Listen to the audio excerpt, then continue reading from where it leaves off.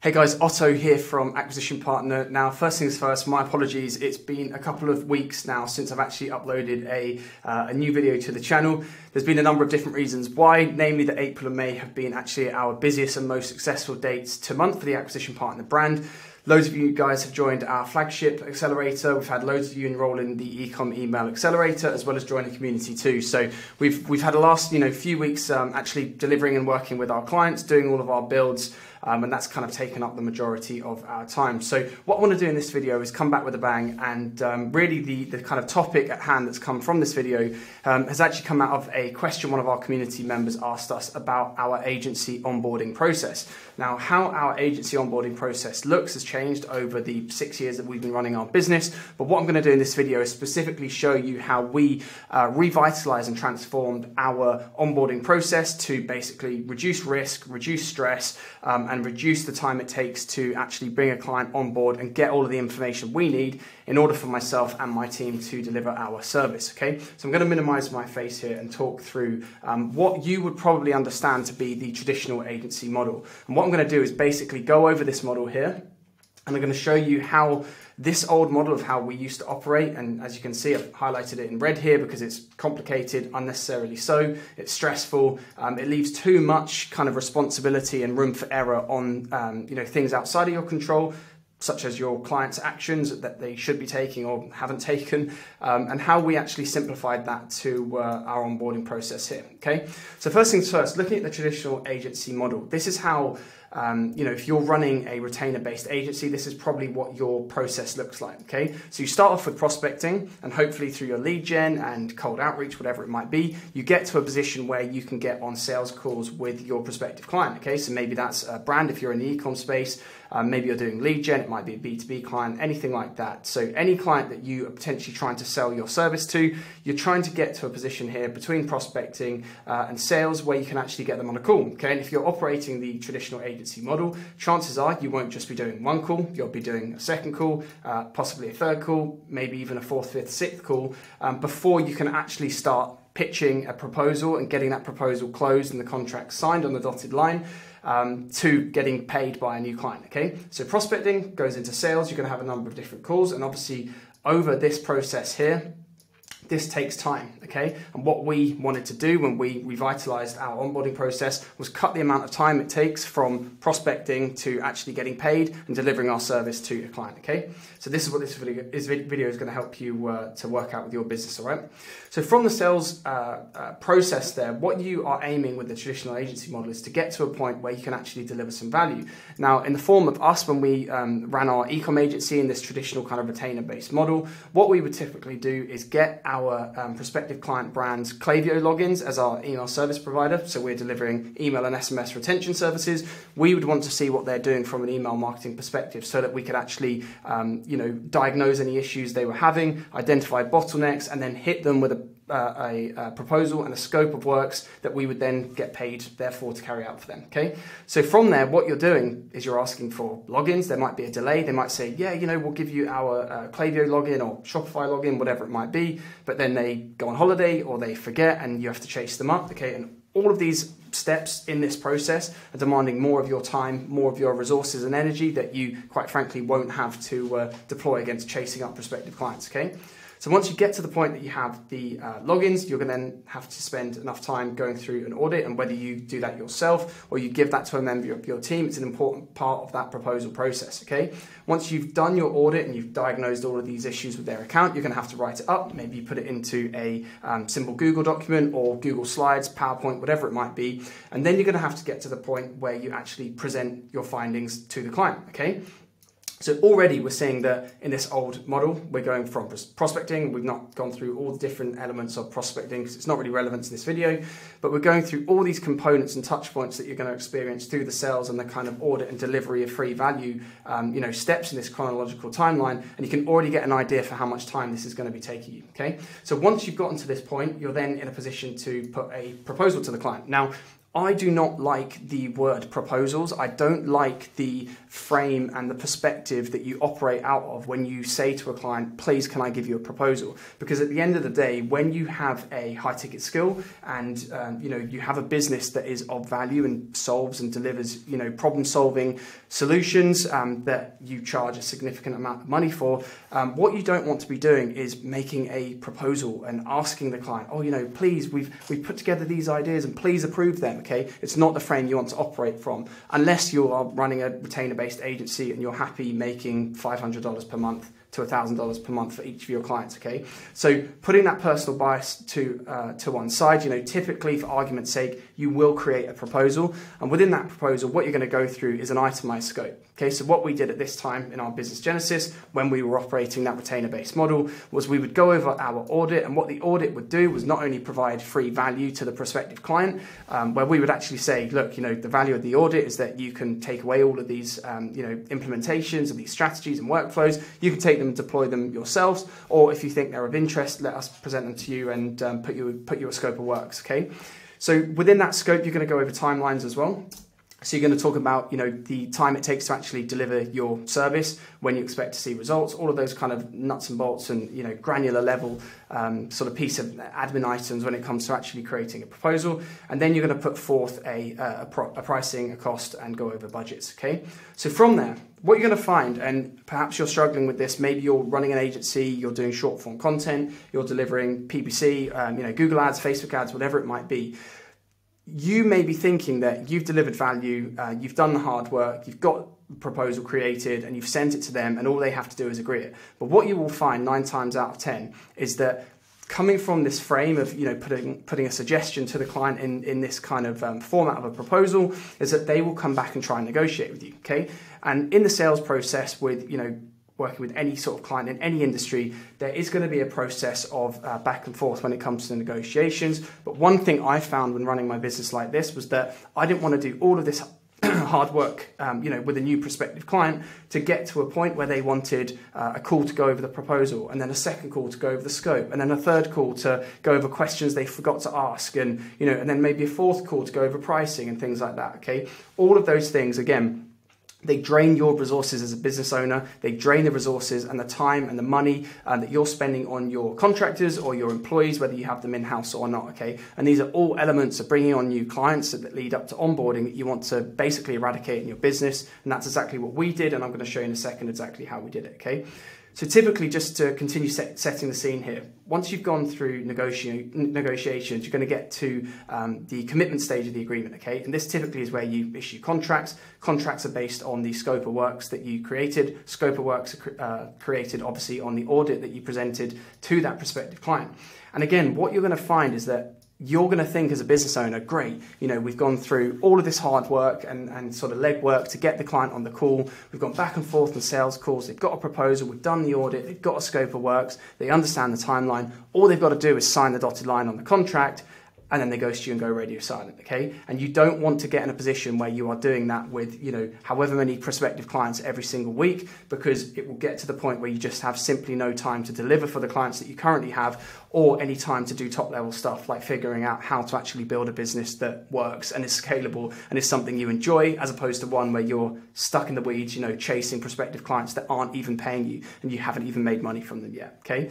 So you would think, like I say, you get to the point where you send them a contract and they're going to sign it, but they won't, okay? They will come back to you, they'll want more calls, and if you don't have strong boundaries and you don't have proof of concept or very good kind of service market fit for the service that you're delivering, then you're naturally going to have to say, yes, okay, you're going to feel obliged to do that, which inevitably 9 times out of 10 will lead you to the point where you've just wasted all of your time and you've not made any money from the client. You've actually lost it, okay? So you're going to have to chase, you're going to have to chase, you're going to have to chase, and then you will get to the point where the contract becomes signed, okay? Again, you might think, great, the contract's signed, they understand the scope. Now all they got to do is go through onboarding. I'm going to give them a checklist. I'm going to say, we need to be added to your Klaviyo account or Shopify, backend, whatever it might be. And because they've already signed the contract, they're going to be intrinsically motivated to do so. Again, 9 times out of 10, you're going to find that the prospective clients that you are dealing with there will be hurdles when it comes to actually getting the information you need in order to deliver the service that they've agreed to. Okay, so you might think, they will be motivated, that you can build on momentum, you send them onboarding, and then 101 different things come up. There'll be 5 new fires in the business that they've come up against that afternoon, and they don't complete their onboarding documents. They don't go through your guides that you provided them with. And what that means is that you're going to be sat there basically in a position where, again, uncomfortably, you're going to have to nag them and chase them for the information that you need, the information of which that's imperative for you in order to actually deliver your service and get results for that client. Okay, so at this stage you would think that the client is going to be motivated to give you what they need, but something about human psychology, they will kind of disassociate the cause of their problem, i.e. not giving you access to what you need to deliver the service. They will disassociate that away from being something that they've caused, and they will put that on you. They will blame you for that. Okay, so you will get to the point where you'll be thinking, I'm twiddling my thumbs here. We've gone into our next 30 days of where we have to actually start delivering the service and not least getting results for the client, and we don't have their color scheme, their color palettes. We don't have their logos, high resolution versions of their logos, so we can't make their email designs. They haven't given us access to Klaviyo. They've given us the wrong access. Okay, however much you clarify the steps they need to take, if you don't figure out a way, which I'm going to actually reveal to you in a moment, if you don't figure out a way to get the client intrinsically motivated to build on that initial momentum of them signing the dotted line and agreeing to working with you, then you'll forever be chasing clients like this, which will just drive you absolutely insane. Okay, so if you haven't experienced it already, take it from me, learn from my experience, okay, and change the way you're doing it. All right, so one thing I want to do here is just show you the differential and the timeline here. So from prospecting to actually getting paid, look at how many steps that have to be taken and boxes that need to be ticked before you actually get money in your pocket and get paid for all of this hard work that you're doing. Okay, when I was running the agency like this was not making my life a happy one. Okay, this was making me very, very stressed, and I got to the point where, even though we were bringing on clients who were paying us $5,000 plus per month for our email and SMS retention services, all of those clients that we were trying to onboard that fell by the wayside at any singular one point in this process would cause me enough kind of distress and annoyance to think, I can't be bothered, I don't want to do this anymore. Working with clients where you've put in hours and hours on calls and it looks like they're going to work with you, and they've basically lied to you to your face that they will work with you, to then fail at the last hurdle here. They either don't sign the contract, they want negotiations or revisions that aren't going to work for you as a business. Like I say, it just leads to a point where you get very, very stressed. All right. So once onboarding is done, say they have followed the instructions to the T, maybe you've chased them a bit, they've actually completed all the info, so you've got what you need. You then have to deliver your service. Well, what's going to happen if you haven't communicated effectively? And even if you have communicated effectively, they're going to start blaming you, saying, we're 7 days in. Where's the work? What have you done? And you're going to have to be in that difficult position where you go back to them and say, sorry, it's your fault. You haven't given me the logins. Okay. It's not going to create a happy environment. All right. And so when it comes to actually then going into delivering your service, let alone trying to retain this client, indefinitely into the future, all of these things are stacking up and working against you. All right. So once you deliver your service, and maybe you're going to get paid on net 30 basis after 30 days. It might be that the client, don't pay you for 7 days. Maybe they work off of net 30, kind of arrangements with how they pay their suppliers, and they don't pay you for another 30 days on top of that. This inevitably causes delays in you actually getting paid. You're going to have to chase them more and more and more. You're going to, create a very dissatisfactory process and kind of experience for the client, and you're going to be miserable and unhappy yourself. Okay, so I'm going to try and wrap this video up here. I've got so much to kind of talk about, but I want to make this easily consumable here. So look at this process here. It's in red for a reason. It's stressful. You don't want to do it. You do not have to do it, and there is an alternative way. Okay. So how do you turn this complex, unnecessary, layered, process here that's kind of chaotic into something that's more reticent or a simplistic, reductionist, sequential timeline like this? Okay. And I'm going to show you how we did it with our agency. All right.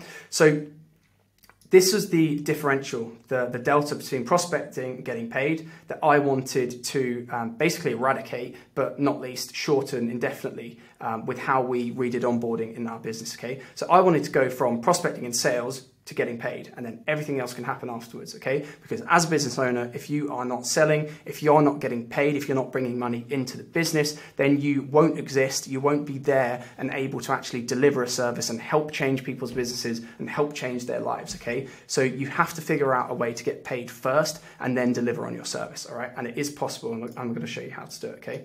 So we went from this chaotic process to going from a sale to immediately getting paid, contract in hand, onboarding, service delivery, and then retention. And I'm going to explain specifically every step of how we basically implemented this and why it's important, okay? So with the sale, it all comes down to the offer, all right? So I've got a load of other videos on the channel. We do a load of work in the community one-on-one with you guys who have joined the paid community in order to refine your offer. But if you don't know how to create an offer and one that actually is going to resonate with the type of ideal client profile that you want to work with, it's going to be very difficult to do that without any support, okay? So drop a comment below, whatever questions you might have, just throw them my way and I can do what I can to help you there, okay? So with the agency, we wanted to repivot away from actually being seen as an agency because 9 out of 10 clients that we were prospectively working with had their fingers previously burnt by working with, Facebook ads agencies, email agencies that got them on board quickly and just failed to deliver results, okay? So for us, our offer here was, it didn't change dramatically, but for one aspect, okay? So our offer was to add 60 to 220K per month in placed orders via email and SMS. And what we added on to the back of that was within 24 hours or your money back, okay? I've got a load of different videos on the channel about how we kind of productized our agency. Like I say, drop a comment below and I can share the link to those if you are interested, okay? So from here, what we were able to do was then issue a payment link. Now, typically what you do with a traditional agency is you will do your service and in the contract, you will say that we'll deploy Stripe subscription billing, whatever it might be, or you'll invoice them after 30 days. And what you do in that process is basically create a load of different hurdles and friction points between issuing your request of payment and actually getting that funds and those payments inside your bank account, okay? So we went from doing that and then suffering, with payment gateways, all of those additional risks, like luckily we didn't really have any, but when it comes to refunds and chargeback, things like that, we switched totally over to open banking, where we would issue an invoice to our client and then they would pay via their bank to our bank account. So before we had even sent them, formal onboarding next steps and documentation, before we had even started deploying the service for them, we had already received payment in full inside our bank account to the point that we controlled everything, okay? So the payment risk for us was totally eradicated. And like I say, we were able to do that based on a number of different reasons that I've explained in other videos, which all stem originally from how we changed our offer, okay? So from there, once payment was received, instead of saying to the client, right, we're going to create a proposal for you, we could create a scope of works, we'll itemize them in a PDF that you need to read through. It's going to be 8 pages long and talk about our company and how great we are. If they're already at this point that they've paid you, you've already sold them, they're committed, you've already got momentum that you can build on here. So instead of issuing a contract that they could come back and redline and cross things out and negotiate on, what we would do is send a boilerplate agreement, okay? So typically our boilerplate agreements are going to be a purchase agreement, which means that whatever they've paid, whatever they've transferred to us, they have basically made a formal agreement and commitment with us to continue the relationship so that we can deliver that service, okay? So we're never going to be in a position where we potentially deliver some work to the client. Maybe we've done 14 days of work and then the client messages us and says, oh, look, sorry, I know I signed the contract, but I don't want to work with you anymore, or we've run out of money. I'll just pay you for the 14 days, the 2 weeks that you've done. You've obviously not done any more work for those, that initial 30-day period. So, we can dust our hands of it, fair enough. Well, it's not fair enough. When you've done all of this work, you've invested all of this energy and emotional and social and financial capital into actually onboarding it and closing that client, you actually are going to be out of pocket, not just time and energy wise, but finances wise too, okay? So that might work for brands who are, not being honest, or clients who are not being honest with you, and they are engaging with you based on the fact that they think they can have one foot in the door, one foot out, that inevitably, they'll see how you are, pay you maybe for what you've done, and then cancel the agreement, because 9 times out of 10, if you're just starting an agency, if you have no money in the bank, you're not going to be able to contest any of these, negging on contracts, all right? If the client says to you, I'm not going to pay, you're not going to be able to do anything, okay? So we want to get you into where you've not only taken money and secured funds up front before you've done any work, that you're also in a position that the client cannot back out, all right? So that's why we issue boilerplate agreements. And simply boilerplate agreements, they kind of sound slightly nefarious, but it just means that there's no negotiation. So if a client says, oh, I'm not happy about item, whatever, it doesn't matter. They either sign it or they don't, okay? Now, typically, what we do is tie in our guarantee into the boilerplate. So if they don't sign the boilerplate, then they won't get our guarantee. And also, there's no negotiations in a boilerplate agreement, okay? So it's why we have this arrangement in this order here. Right, so when it comes to onboarding, like I said, I'm just going to race through this very, very quickly. This can be very simple when you have eradicated the risk of not being paid and the client not giving you what they need, okay? So we're at this position here. So instead of being at a point where we're saying to the client, oh, great, this is what we want to do for you. This is how much it's going to cost. Oh, they've signed the contract. Oh, but we're chasing them for logins or whatever it might be. We're in a position here where, quite frankly, if the client doesn't give us anything, then it's absolutely no risk to us. It's no skin off our nose, okay? So as part of our boilerplate agreement here, taking funds up front, we've already closed the client and we're building on that momentum, that energy and excitement of having done so and them agreeing. If they then spend 90 days and don't give us what we need, then we just don't do the work for them, okay? Now, we will have in our contracts a specific period of time that they actually have to deliver that information. At the moment, we have it as 24 hours. So if they don't deliver the information we need, they've already paid us, bear in mind. If they don't deliver the information we need within 24 hours, then we won't deliver the service for them and it's non-refundable. Okay, so this is what I'm talking about when it comes to intrinsically motivating and driving your clients to actually take action and do what you need them to do in order for you to deliver your service and to deliver results to them, okay? So the blame and the kind of frame here, we have a frame of power, we have a frame of authority, we are in a position to say to the client, well, look, it's no skin off our nose, you've paid us, you've signed the contract, if you don't give us what we need, then we'll just work with our other clients. It doesn't matter to us. So they are in a position where they have to do what you are asking of them, okay? Which is not the case with this traditional agency model, all right? So from there, what we do, and you never want to layer for layering's sake, okay? So you might think that you want to have a complex funnel in high level or ClickFunnels or a website, whatever it might be. When you have a process like this, you can operate with simplicity, okay? And simplicity for onboarding can simply fall in the form of a one email, okay? So we will send an email. This will have access instructions. It will say, we need X and Y by this date or this time. This is how you do it, so we don't leave it up to them. If we need access to their Klaviyo account, we send them a 30-second video that we've got already created. It's a generic one that we send to every single new prospective client, every single new brand that we work with the e-com agency.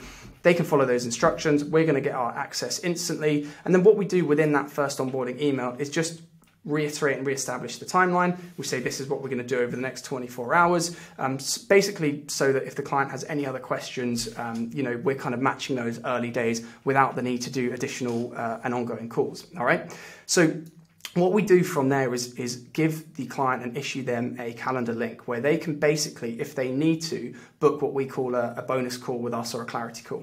Okay, so they won't typically do this because we already haven't delivered the build, because we're waiting for them to complete their obligations through onboarding, all right? So it is a way, if any clients, they sort of have the need, they want to ask you loads of questions, they can book a 15-minute call with us and we can direct that call to the relevant member of our team and they can help, match any of those sort of questions and queries that the client might have at this stage. But from there, if they don't book a call, we dive straight into service delivery, okay? So scooting back to our offer here that we add 60 to 220K per month in placed orders via SMS, email and SMS in 24 hours or you don't pay.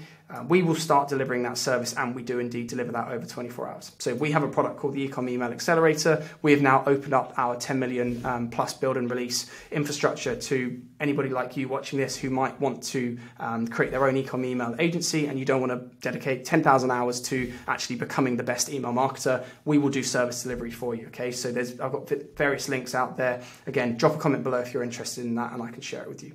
All right, so from here, what we do, we deliver the service. And you might think, oh, where do we go from there? You've moved away from a model where you're charging a retainer, which, bear in mind, retainers only work and will only work dependent on your client's willingness to abide by their contractual obligations and continue paying you. Okay, so you might think, oh, I've signed a 3-month agreement or 6-month agreement. You've got no guarantee that the client's going to pay you for 1 month, 5 months, 2 months, unless you can contest it, unless you have funds behind you, and you can go, the legal route if you need to, which is obviously in business, it's something that can be all too common, but is definitely best avoided if you can do that. All right, specifically if you're starting off your agency, you're not going to have the power or the financial leverage to do that. All right, so it's a good question. You've moved away from this model here where you're charging a perceived retainer. That's projected cash flow. That's, lowers risk for you and gives you financial security. And now we're moving to this process here with build and release where you're getting paid upfront for a system. Well, how do you continue getting paid from that client? It's a good question. All right. The way that you do this is naturally by building on the momentum that you've built in this initial onboarding process. Okay, so when the client has had their breath taken away by your offer, they have paid you, they've signed the contract, and they've given you everything they need. Normally we get everything we need within a matter of hours now because they are intrinsically motivated to give us that. There's an opportunity cost and a financial cost to them, a severe one, if they do not provide us with the information we need to deliver on our promises. Then we build on that momentum to then go into our retention phase, okay? So very, very quickly, once we've delivered that service, bear in mind, we are delivering a system and an infrastructure that marketing agencies will often promise and fail to deliver to these types of clients that we are closing. They'll fail to do that within 7 to 12 months. We are actually promising it, achieving it, and doing it and delivering it within 24 hours, okay? That's how good our offer is. And from there, once we've delivered it, the clients are blown away. So they can't believe that they get all of the, foundational and advanced flows that we deliver. They can't believe they get the 12-month bespoke content calendar with specific subject lines and send times and copy already created. They can't believe that they're getting the 20+ design templates and all of the Christmas, Black Friday, and January New Year sales templates that we also provide too. They can't believe that they get that in such a short period of time because everybody that they've ever worked with before has only told them that they can do it over a 7 to 12 month period. All right. So from there, what we do is hit them with a cross sell or a down sell. We say, look, we've delivered on our promise. You paid for it. We've delivered it. Everything's great. Our trust, is just, it is kind of growing exponentially during these 1 to 3 days of actually onboarding the client. And what we do there is basically cross or down sell services that we know they'll need. So we say, look, we've given you everything you need in order to future-proof your brand. But what we can do as well for X price is manage your campaigns. It's going to be 4 campaigns per month, whatever it might be. It's this cost, okay? Or it's going to be, 5 new designs, or we're in November, it's Black Friday month. We'll do bespoke new Black Friday designs for you and Cyber Monday designs, whatever it might be. Or failing that, we just do sort of generic tech optimization. And you can start playing around with the pricing of how you, you set the kind of value of these cross sells and down sells too, okay? So it's all about momentum. It's all about minimizing complexity and the time it takes for you to actually deliver on your promises and provide results for the clients. And it's all about moving away from a frame where you are just another agency, another third-party service provider that the client is inevitably going to be unhappy with and blame you for problems that, quite frankly, they have caused. Okay, so let me know what you thought, guys, of this video. Like I say, I want to get all of you away from this model and to this simplified model here.